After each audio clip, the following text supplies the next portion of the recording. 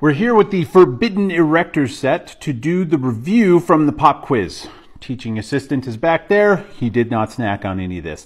Now we're going to go in reverse order because that's how they come out of this model. Now I gave you a hint on the pop quiz and said they were all in the pelvis. And the guesses were kind of all over the place.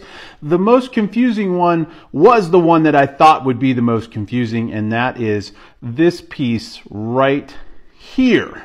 So it's actually the rectum, and it's going to be, going down through the pelvic floor. And the two openings I was talking about were the mouth and the anus. So there's that one. Now the next one was the uterus.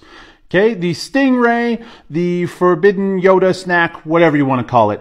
And its main opening is the vagina, the vulva on the outside. The bonus openings were actually the space between the uterine tube, the fembrae, and the ovary. So on either side, these two spots are actually open to the pelvic cavity.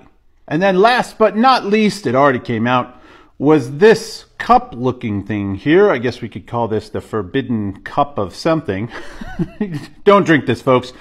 This is going to be the urinary bladder. Okay, so this is where urine is stored, and its exit out of the body is going to be the urethra. And those three structures all rest neatly inside the pelvic girdle here, the hollow created by the pelvic floor and the three bones of the pelvis. How'd you do on the quiz? Do you want more stuff like this? And if you have questions, you know what to do. Hey, what are you doing? I told you that this is not okay. This is not a snack. Not a snack. Let go. Let go. Very good.